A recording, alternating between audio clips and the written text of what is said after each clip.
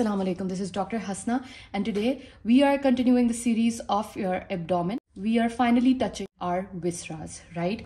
And today what we're going to study is the liver. Before I get started with the video, to all those who haven't subscribed to my channel yet, I make anatomy a piece of cake, and I would appreciate if you could click that subscribe button and turn your post notifications on. Let's go ahead and talk about the liver. Now, what is the liver exactly? It is this really large gland located in your right hypochondrium area of the abdomen, and it is important for many functions like metabolism, synthesis of bile, and even it stores fats, glycogen, and it detoxifies substances and excretes them out of your body.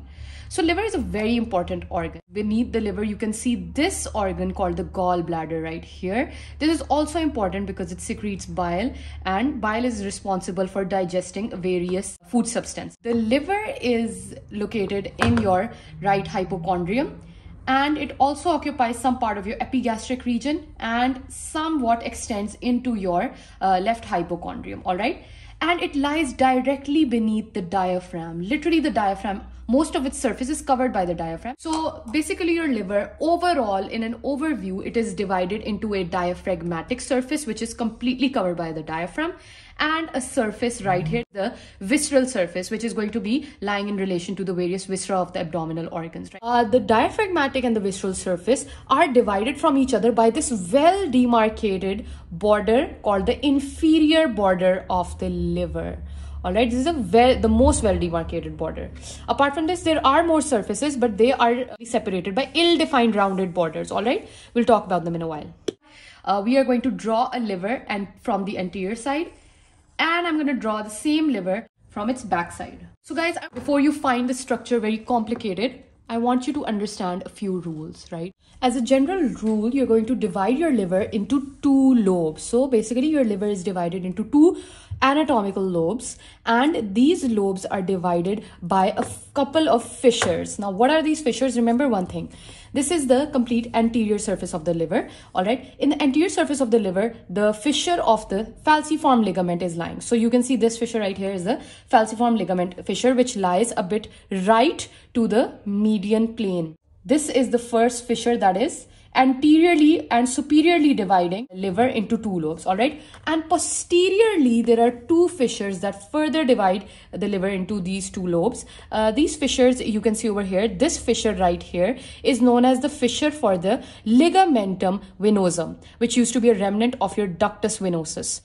Inferiorly, we have this fissure called the ligamentum teres fissure, or the round ligament of the liver's fissure, right? Posteriorly, what did we just draw? We drew from here, we brought the fissure for the ligamentum teres inferiorly, going all the way to become the fissure for ligamentum venosum above, right?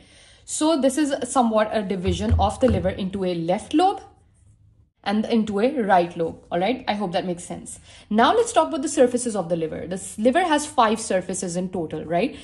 This is the superior surface, the anterior surface. It has a posterior surface, a inferior surface, and finally a right surface. Let's talk about them a little bit. So the anterior surface has nothing huge happening except for this falciform ligaments fissure being seen over here very prominently, right?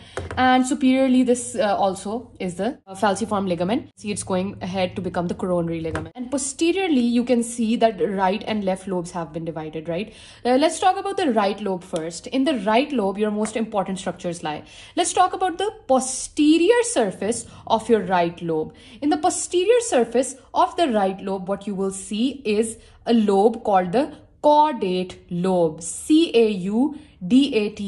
The caudate lobe, which lies right here, you can see over here, this is the caudate lobe, all right? And in the inferior surface, its counterpart right here is known as the quadrate lobe, all right? Caudate lies superiorly because C comes before Q. So caudate lobe is this superiorly and quadrate is inferiorly. And the caudate is lying on the posterior surface of the liver. Quadrate is lying on the inferior surface of the liver. Between the caudate and quadrate lobe is a transverse fissure you can see right here, which contains your important structures entering and exiting the liver. This important structure is known as the Porta Hepatis, which lies right between the two lobes. Now let's talk about the caudate lobe. The caudate lobe, you can see, is related to the right. On the right side, it has this groove for the inferior vena cava. Obviously, the inferior vena cava is shown here. On the liver, it is demarcated by a groove for the inferior vena cava. So on the right of the caudate lobe lies the groove for the IVC. I hope that makes sense. To the left lies what? You guessed it right. It's the ligamentum venosum fissure, right? Inferiorly lies the porta hepatis, and superiorly lies your superior surface of the liver, right? So these are some important relations of the caudate lobe. Now what happens is the caudate lobe stretches and is connected to the right lobe by this process right here. I hope you can see and visualize it. This process that links up your caudate lobe to the right lobe. You can see it between the porta hepatis and the caudate lobe. This area right here, this is known as the caudate process. So this is the caudate process.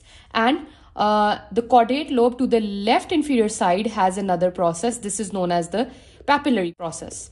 Next, what we have is the quadrate lobe. The quadrate lobe is lying on the inferior surface of the right lobe of the liver, right?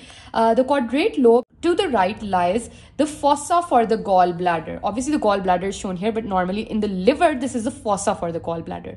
All right, this is lying to the right of the quadrate lobe. To the left of the quadrate lobe, this is the ligamentum teres fissure. All right, and if you see it like this, anterior to the quadrate lobe, the anterior boundary is made by this inferior border right here, and posteriorly is the porta hepatis. All right, let's talk about the porta hepatis. Now porta hepatis is this 5 centimeter deep transverse fissure.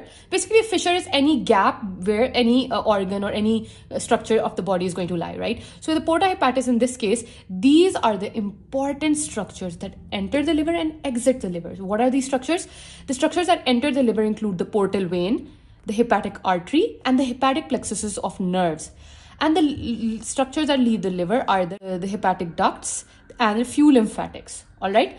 Within the porta hepatis, what you will see is the porta hepatis from posterior to anterior. Most posteriorly, your portal vein will lie, and anterior to that will lie your hepatic artery, and the most anterior most structure will be the hepatic ducts. So that was the porta hepatis, right? So that was mostly all you need to know about the right lobe. What about the left lobe? The left lobe is forming about 1/6 of the entire liver, whereas the right lobe was constituting more, and that was like 5/6 of the liver, right? So it's a small lobe. The only important part of the left lobe is that on its inferior surface, you can see just close to caudate lobe, it has this elevation called the tuber omental. That is where the lesser omentum will attach.